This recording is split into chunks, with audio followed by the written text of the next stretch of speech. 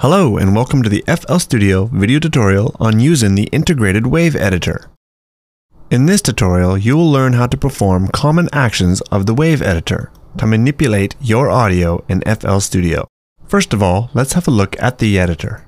To access the wave editor, select the part's channel settings, then either hit Ctrl-E or select from the menu Sample, Edit.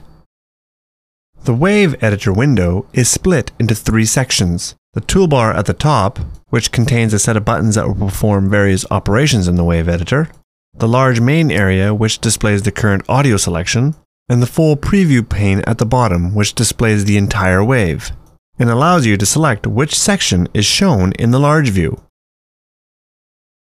Drag the left and right edges of the rectangle to select the area that's visible in the main view. First of all, let's have a look at some of the tools that are available in the toolbar. You can open some profiles for editing and save them when you're done. The toolbar also provides standard transport controls such as play and stop. If you enter selection mode and select an area of the wave, you can use the play selection button to play back just that selection. If you are in loop mode, you can play back the current loop.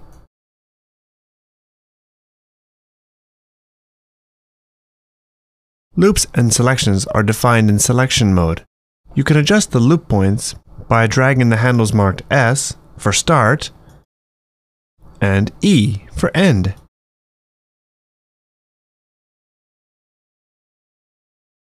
You can see now we're playing back the loop. To select only the left or right channel, move the cursor up and down in the main area until you see an L or an R next to your cursor.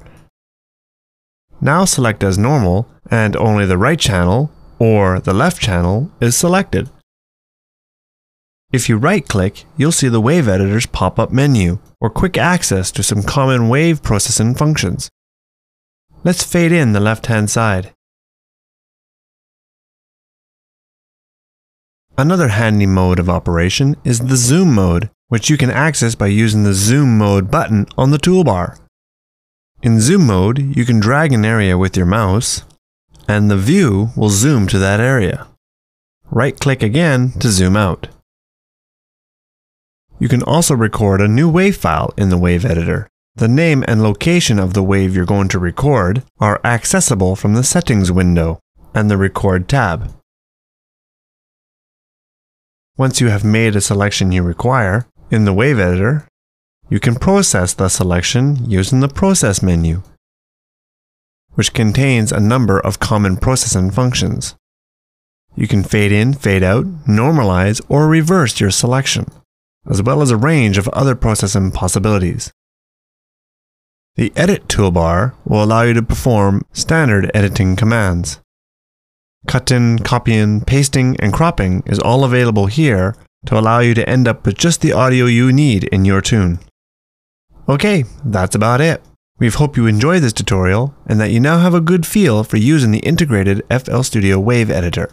Of course, there isn't time in a short video to cover all the possible options.